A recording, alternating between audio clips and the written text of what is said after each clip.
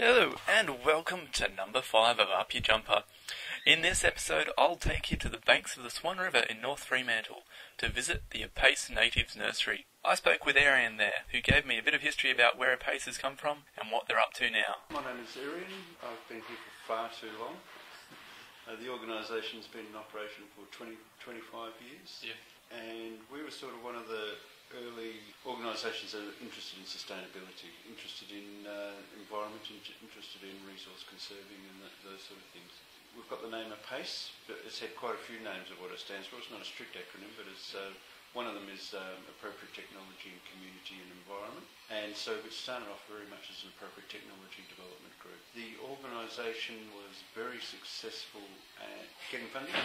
And during those years, the early 80s, the sort of programs that we did was we introduced a energy efficiency program. We partnered up with what was the State Housing Commission, so the local public housing authority, and we went through and insulated about 750 houses through the Fremantle region. What they're all talking about doing now. That's right. One of the other focus that we've always had is a look at transfer of skills and also look at the disadvantage within our community. So that program, for example, involved a lot of training of miners. It also included gender equality, so it's pretty much seen as a male bastion trades sort of thing, and so those sort of things were also broken down. It was also seen as an introduction to the workplace in Australia for a lot of migrants. In those days, there was a lot of Polish, there was also a lot of South Americans. So we've always had a focus on directing it towards a disadvantage within the community one way or another. And so we've moved through a whole series of things in that time. We also moved into the renewables, and so we started programs there with high schools. One of the other projects was some little wind generators, turbines that came out. So we set out a program on the site here where we set up a hybrid system, which was still grid connected.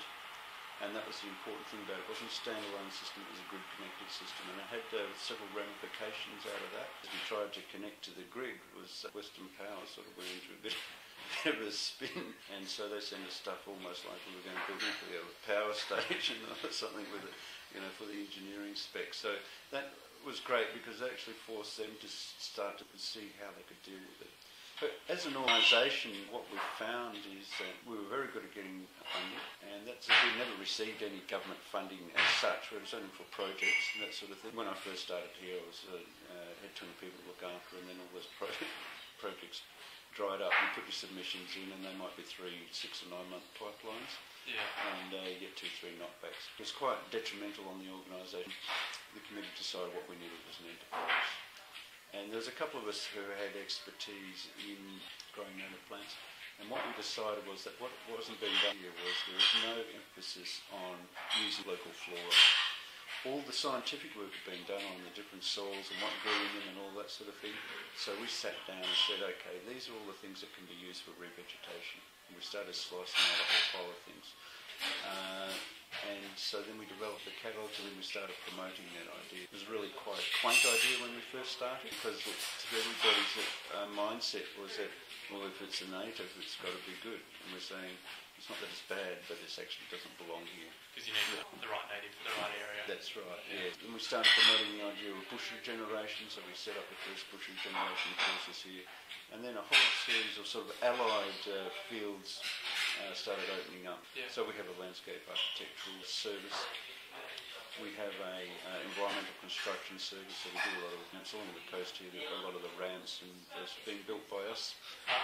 And sort of boardwalks down there. Boardwalks and those sort of things. We project manage a lot of revegetation for local councils and mines and those sort of things. So, and that, in a sense, to where we've come. Up to speed. Yeah. But the way we look at trying to use things of what we do. So the nursery.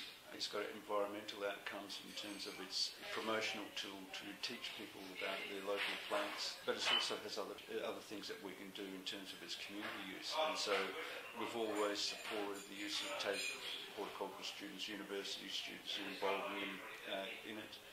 We do a lot of work with people with disabilities one way or another. We're growing 500,000 plants at the moment. Somebody has to put 500,000 pots into trays, and when you've got kids with disabilities of varying degrees, putting 20 pots into a tray and you can't take 19, it has to be 20, can be a lot of work. And so we've been able to involve a lot of groups which otherwise wouldn't actually get access to a work site and a place, and be able to walk away at the end of it and know that they've done actually something productive for a non-profit organisation and also for the environment. Yeah. And then of course we have people who are just really passionate and love plants, and they can come down and volunteer. So in a sense the place has become a venue, and that's how I like to describe it. It's a venue for the community. Yeah, so it's sort of brings people from all walks of life together. That's right, and all mixing together. That's been one of the pluses of it. Having said that, would you like to come and have a look around? Yeah, we'll have a look see. This one down here is the Cerebral Palsy Association. We've been going for about 15 years. They do all of our pot washing, so we recycle all of our plastic. Yeah. This is what we call sanitizer. So all our dirty pots come in. Here we've got a big fiberglass bar, gas heat exchanger. Got these big chip baskets, metre by metre by metre sort of thing. All the pots are stacked into. Little hand crane. They drop them in there. They leave them in there for an hour. Heats to about 65°C. So they soak in that, come out, and then they come up into the nursery. Now, plastic is a big part of trade. There are some sustainable products, but this sort of plastic of the quality that we're using, we can get 10 or 15 years out of some of these pots and out of the trays. So you're more thinking about the overall lifespan of... Here we have a policy of being able to use pesticides, fungicides and herbicides through the nursery, but we in fact use very, very, very little at all. Yeah. This is an accredited nursery under an Australian accreditation scheme. When they first came to have a look at our chemical shed, they couldn't believe their eyes. Because it was empty? Because it was virtually empty. We had some things that were still left over from our organic veggie garden days. What we do is we allow ourselves to use those chemicals when we need to, but it's only on a needs-to basis, and we'll look for less toxic or least toxic methods to start off with. We're walking through the nursery at the moment. Of course, you have to have a radio on in the nursery. It's a standard operating procedure. Okay, we have a series of shade houses. The whole place, it's all been slowly put together. I talked before about how we did a lot of training with our youth. Yep. In those days, we're looking at outsourcing, so we put them through a training program. They learn how to weld a real thing that's not going to get pulled apart afterwards, and trying to always link as many things together as possible. So like when they're doing their training, they're actually adding to the... Yeah, adding to the infrastructure. So it was all built slowly. We've grown 500,000 plants. We're spread over a large area, and that's off one household main, including keeping the office going on the same thing. So we are very careful about how we use water. Yeah. This is I'll just describe it for you. It's a small shed with a whole series of benches in it to put trays, and this is our smokehouse. Now, this is where the nursery started from. So this has almost been longer than anybody else. So smoking really does increase germination of our native plants. Is that to replicate fires? It replicates the fire, but it's not so much the heat, it's the smoke. If you see a big forest fire going through, you'll see it approaching, and then suddenly, say, a eucalypt tree will just burst into flames. The flames haven't got to it yet, just the heat's there enough, and off it goes, and the whole crown just goes, and it's like, fuck. That's what it's like, And what it is that, particularly with the eucalypts and all the metaceae, there's a lot of volatile oils in those leaves. Now, that makes them very inflammable, but it also means that they have a lower flash point. So in effect, in a way, it's a cooler fire. Huge amount of heat given off. Yeah. If you were standing over the top of it, it'd be phenomenal when a tree like that goes up. Okay? Yeah. But the stuff underneath doesn't. And so what you tend to only get is you tend to get a charring of the wood. When you get the charring of the wood is when you get the smoking happening. It means it's smoke, it's heavy, and it's settling down after the fire's gone through and onto the soil.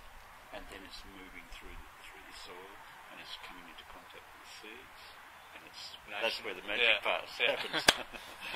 Nobody's particularly quite sure about what goes on at that point, though we've got a few ideas about it. A lot of what nursery is about is trying to emulate the environment. Yeah. So we give them a hot water treatment, which isn't actually a natural thing that happens, and smoking as well.